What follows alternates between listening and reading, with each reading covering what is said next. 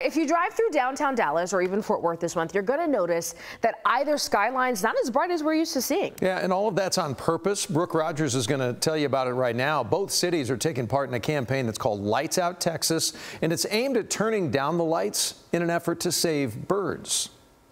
Downtown Dallas is renowned for its festive light shows on the iconic buildings that dot the skyline. But this fall, many of those buildings are going dark to clear a path for bird migration. Texas is in the Central Flyway, which means that when birds are migrating in the spring and the fall, every year we're seeing about 2 billion birds come through our state. About 80% of birds travel at night, and those bright city lights can pose a deadly distraction. And those that survive are then separated from their flock.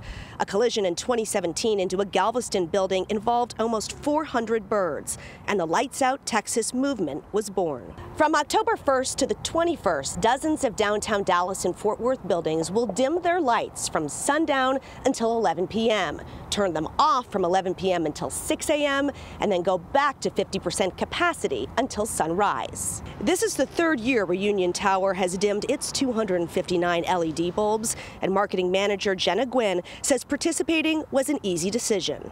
We are 561 feet tall, so of course we are directly in the path of migrating birds in spring and fall.